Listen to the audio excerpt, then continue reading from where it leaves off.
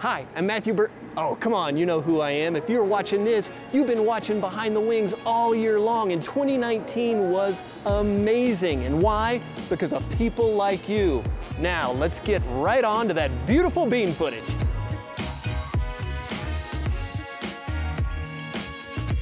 Okay. I told you guys that we were gonna have a super awesome guest, and right here is an actual wild weasel F-105 pilot, Charlie Johnson, who just happens to be on our board of directors here at Wings Over the Rockies, so I get to see him all the time, which is pretty cool. Charlie, thank you so much for being here, man. This is awesome. So give us a little bit of your history with the Thud. You have not flown this thing like just once or twice. That is correct. I've got about 1,200 hours in it. Wow. Got about 600 in the D model, which is single seat, and about 600 in the Weasel. Now tell us how you got into the Weasels. That's kind of all the military aircraft lore, the Wild Weasels are probably right at the top. Everybody just goes nuts over the Weasels. Now, were you voluntold or did you volunteer? No, I volunteered, absolutely. I think 90% of the Weasels volunteered. Best mission over there, the rules of engagement, you kind of set yourself. Oh, no kidding. And I'll get off on the side, so I'm sure you can edit this. Oh, that's we'll just run it, baby. One of the things that's interesting about the Weasel is when you go to Weasel school, the first 2 or 3 flights you have to fly to absolute perfection. Make every rule, every radio call, pay attention to every single restriction. And then you take your check ride and you have to really do well in it. And once they do that, they sit you down in class the next day and they say, now we're going to teach you how to break all the rules. So, that may not be correct to put in print because I think the Weasels are still doing it. Oh, I bet you guys are. I've heard rumors. So now who did you fly with in the Weasels? What squadron? The 6010th Wild Weasel Squadron, the 18th TAC Fighter Wing. And that was out of Korat Air Force Base in Thailand. Yeah. And so how long were you overseas? A year. Wow. That's, they used to do the 100 mission tours, and they stopped that in the late 60s, and it just became a 1-year tour.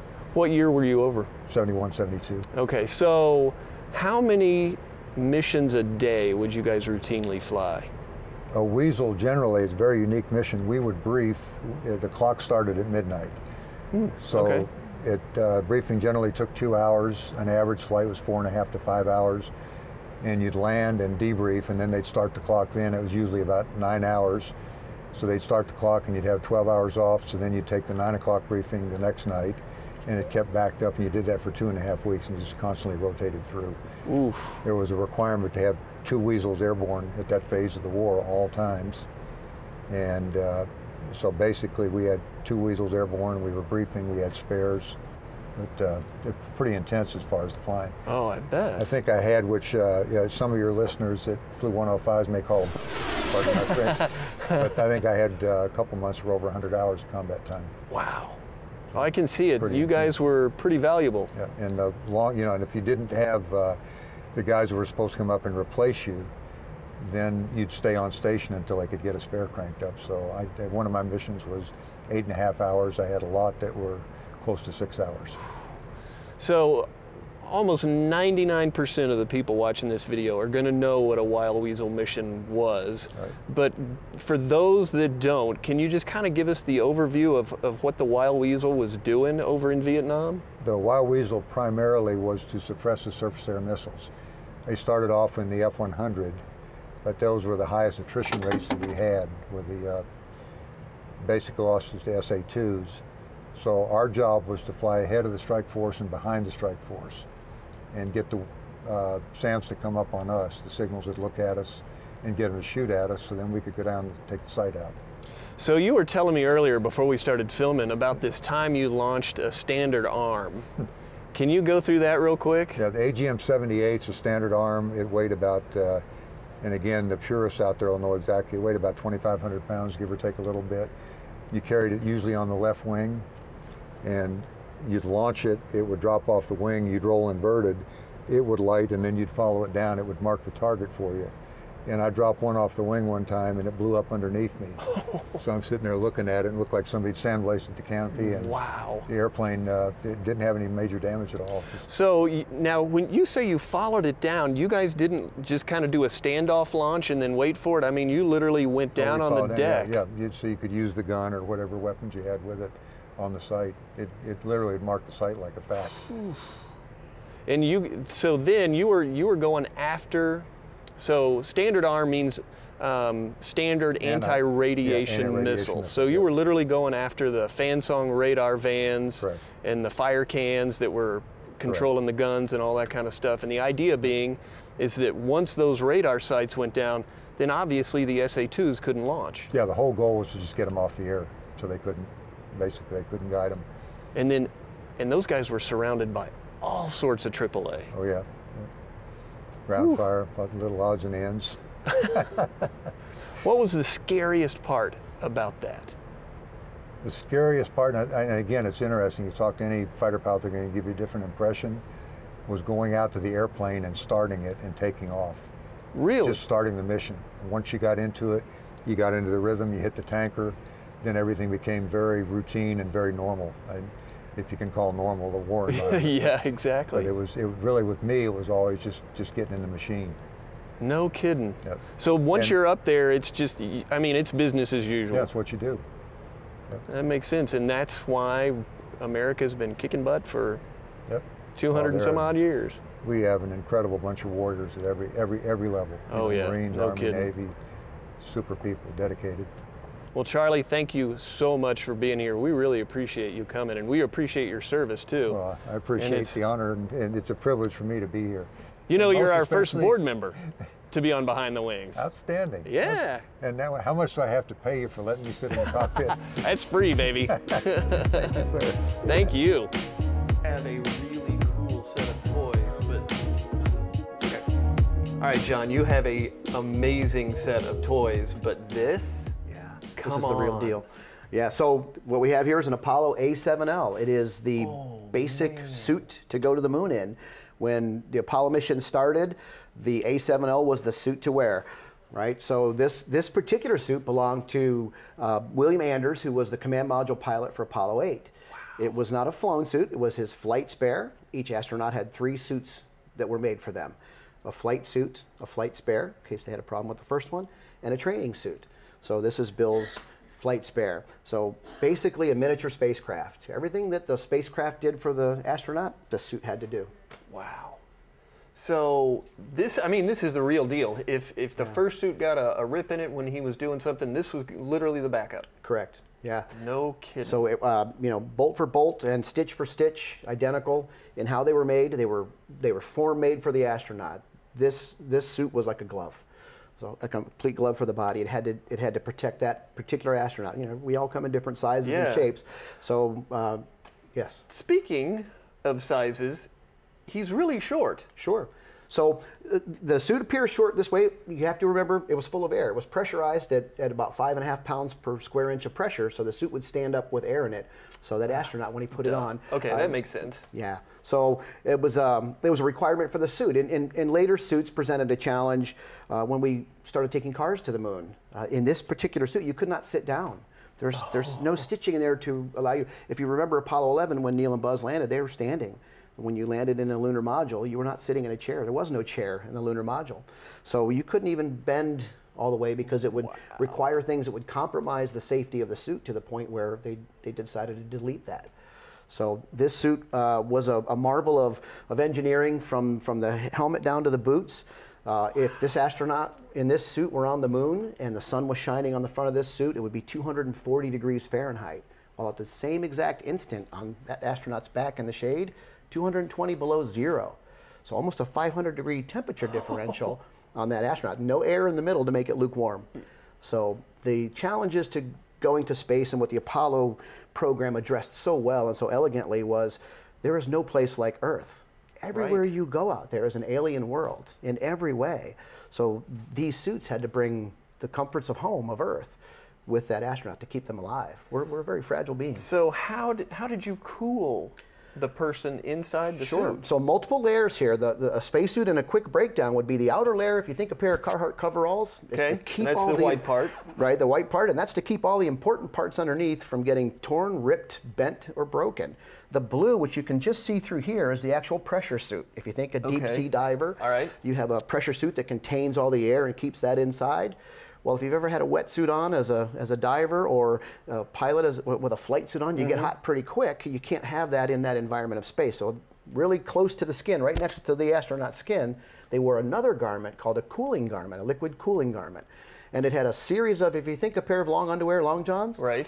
and pipe through that a couple of miles of airline tubing that we remember as fish tank airline tubing as kids, had miles of that in this suit that either hot or cold water could be pumped through to keep that astronaut comfortably cool or warm, whichever the environment required. All of that was self-contained in the backpack. In the backpack, sure.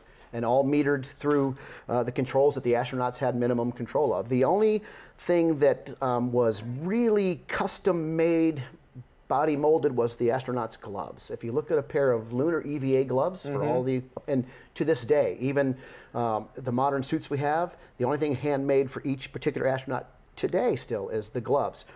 The Apollo astronaut gloves, the pressure glove, the black glove, if you look, they even have the knuckle ridges molded into them because they took molds of those astronauts' hands. Because ultimately we went to the moon to do work.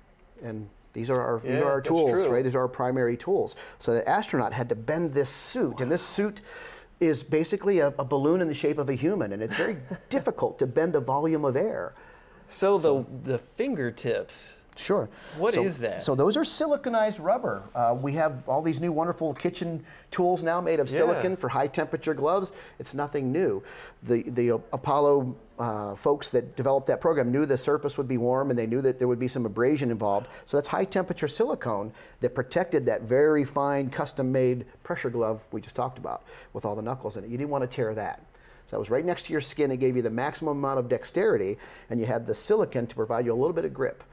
So you had to work that glove, and every astronaut that's walked the surface of the moon will tell you their hands were completely exhausted, and some chafed to the point of raw fingertips. No kidding. Sure, just trying to flex that suit. PSI were in each So suit? about 5.5 pounds per square inch. It doesn't sound like very much, but contained in a volume against multiple layers of fabric, it was quite the effort just to flex Just to and bend your arm and your fingers and all that kind of stuff. So within this suit, at each joint, your elbow joints and your knee joints, even your hip, there are a series of cables and bellows, like baffles, that allowed the suit to move, and the cables restricted it from moving too far. And like we talked about earlier, this suit would stand up if you put air in it. If you put too much air in it, it would stand up higher than the astronaut. So a lot of aviation gear, high pressure suits or high altitude pressure suits that we wear in aircraft have this mechanism that links the ring of the helmet to the suit. And that's to prevent your neck ring, in case of an inflation, from exceeding the level of your chin and possibly your vision. So this suit was a series of cables and bellows and different stitching to keep it in the shape of that person that was using it. Did any of these guys ever come back from the surface with actual tears? holes? They did. There were a series of compounded problems to the lunar surface. The soil, and perhaps you'll see some of that here while you're here at NASA Glenn. The soil was very abrasive and very rough on the moon, and it got into things like the wrist cuffs. These cuffs were made to pivot so that the astronaut could articulate their wrist, and that was metal on metal. And when you get fine-grained grit in there, it actually wore the metal to the point, and the astronauts themselves would get little tears in their outer gloves. Fortunately, it was the outer gloves and not through to the pressure gloves. But there were minor leaks in joints on the wrist cuffs, and again, the low pressure, relatively low pressure in the suit kept that from being a major problem. But despite all the effort to make this as safe as possible, they still had issues and mechanical problems to overcome. It remains a challenge. If we're going to go back to the moon and on to Mars, we're going to have to face those problems and revisit those with new technology, and there's things that exist now that didn't then. So on the helmet, yes, this does not look like the helmet that you see in all the photographs. Sure, right. So a lot of people believe that big, beautiful helmet with the gold visor was the actual pressure helmet for the moon. It wasn't. If you think of a hard hat, you have this pressure bubble that keeps this astronaut breathing nice nice breathable air. You don't want to take that out on the moon and take the chance of tripping and breaking it, hitting a rock with it. Yeah. So if you had a hard hat, you could put over that, which is what they had. They called the Apollo helmet the LEVA, the Lunar Excursion Visor Assembly. And it was a hard hat that went over this and had a series of visors, that gold visor that would lift. So that was over the top of this bubble. So you still required this. I'm going to ask a question. Ask away. Can I try that on? Absolutely. Sure, we can make that happen. So I really shouldn't as a curator, but well, who am I to say no when you say yes? So you'll want to tilt it back and then back over your head just like that. There you are. I love it. I sound like really cool in here. That Great acoustics, that is right? not a lot of space. Would you want to spend 8 hours in there? No. So that's the question, not right? in the least. So there was a lot of getting accustomed to it, getting used to things involved with helmets. We were talking earlier, this pattern right here is actually where the air came into the helmet. So like so many other elegant parts of this spacesuit, one of the challenges you have in your car and your windshield is with your hot breath, you get a foggy windshield, right? Well, you couldn't easily stick your hand in there and wipe it clean. So the designers of the helmet came up with, first of all, the air comes into the helmet. There was a separate set of air. There was air to the astronaut's helmet and air to the astronaut's suit. Oh. Air in both, but there was a device you wore between the two called a neck dam that kept the air from interchanging. And that's this piece right here? That's this rubber piece underneath. So the air for the helmet came up through the back, and it just happens to line up with, there's a hole in the ring of the helmet here, and it lines up with a channel on this headrest. So they knew you had to have a headrest. You didn't want to bang your head in there. So to maximize the advantages of that, they built a channel into this headrest that comes up like a venturi in an aircraft pitot tube. You get airflow in there that gives you some data. So it speeds up the airflow here, and it ports it out at the bottom here and sends it racing around the helmet. So effectively, you have this nice little defroster going all the time in your helmet as a side effect to air. Thought that goes into everything. Every little thing. It's just amazing. You could spare no risk. Oh yeah. So you were there and you were basically alone. You had an EVA partner, but there wasn't room for unknowns. So one of the brilliant things that came out of the Apollo program was how many problems were solved and how much technology that didn't exist before it happened was created for the program and then has since translated into our everyday environment. There's NASA and everything we do.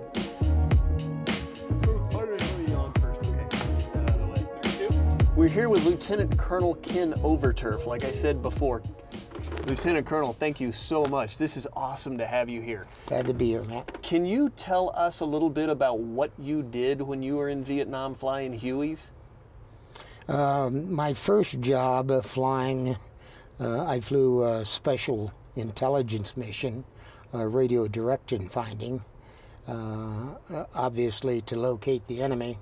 And then subsequently I changed to flying scout aircraft, which were small, maneuverable. A little Loach. And the Loach, if you've ever seen the old Magnum series, it was the helicopter that they used in the old Magnum series. Very cool. I bet that thing was a little rocket. It was like flying a sports car compared to a Huey. Yeah. So when you were flying Hueys and you were doing direction finding, that was Operation Left Bank. That's right, Project Left Bank. Project Left Bank. So can you give us a quick rundown of what that actually was and why? In the Vietnam environment, it was very difficult to locate the enemy. Jungles, mountains, very difficult to locate the enemy. And what we determined is a positive way to locate the enemy is when they communicated with each other, and radio communications. So the radio direction finding capability was developed and initially used on the ground and in fixed wing aircraft. But the identification of locations was not as specific as we were able to do in a rotary wing aircraft. So the Project Left Bank evolved into a radio direction finding capability that could provide very precise locations on radio transmitters. And where there's a radio transmitter, there's a There's a command person group. behind it, There's yeah. a command group of some Okay. kind. And so we evolved that capability into, from a strategic capability into a tactical capability, i.e. identify the target and attack the target immediately, as opposed to 3 or 4 days later under a strategic theme. So left bank, you guys were flying D model Hueys. No, H models. H They models. were the first H models. Yes. Okay, and it's a little bit bigger than this guy. Bigger than this guy. And so it was you, co-pilot, and then a couple of guys in back? And two code operators or intercept operators sitting at a bank of equipment right behind the pilot seats. And so what you were trying to do, basically, like you were saying, is pinpoint the location of a radio signal. And so you were telling me earlier you had an instrument off to the right of the stick. Where was it? Just was it a needle?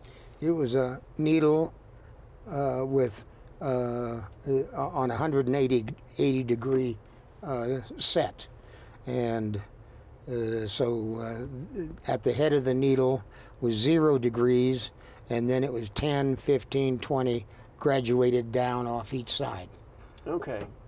And so what you would do is fly to a known location, hover over that location as much as you could at, say, what, 2,500 feet, Correct. and then line up that needle so that it's 0. When that needle is at 0, I see what my heading is. Okay. That's the direction to that transmitting radio. Okay. And then you would try to get 3 or 4 readings so that you can definitely pinpoint exactly where those guys are. For any sort of an accurate reading, you had to have at least 3 shots. Okay. And we can see by intersection of those shots where they cross.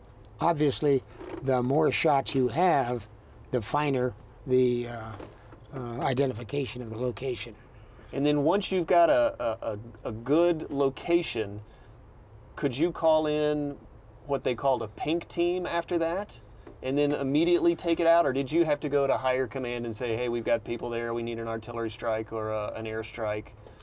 No, based on our experiences as we were evolving, when we in the left bank bird would actually go down and and look at the target area that we had identified, once we had developed that and verified the accuracy of our work,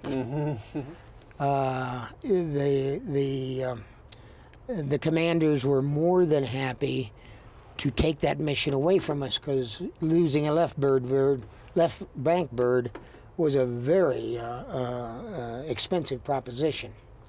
So once we had proved the effectiveness of our tactics, then the division commander, Major General George Casey, assigned on-call pink teams to left bank. When I identified a target, I would call, and if they weren't already in the air behind me, they would immediately launch and meet me over the location area. And a pink team composed of? 1 loach, 1 small bird, and 1 gunship. Either a Mike model, and then by the time we were at that point in the war, we had the Cobras. Ooh. So it was a loach and a Cobra on the high bird. Whew. That's some destruction right there. Now, speaking of losing a left bank bird, you actually got shot down in one of your missions as flying left bank. I did. We and that's what was the beginning of the end to our identifying our own targets. We were hovering low, spreading the bamboo with our rotor wash so we could see the ground, and we heard an explosion and took a number of hits through the tail boom. We were able to get over to a clear space to set down, and it appeared that the enemy had put a claymore mine up in a tree and blew the claymore mine, and all the pellets went through the tail boom. No kidding. Yes.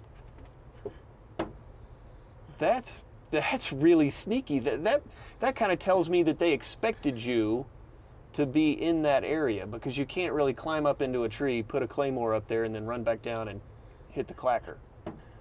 The left bank bird was very identifiable because it had a large square antenna hanging right off of the nose.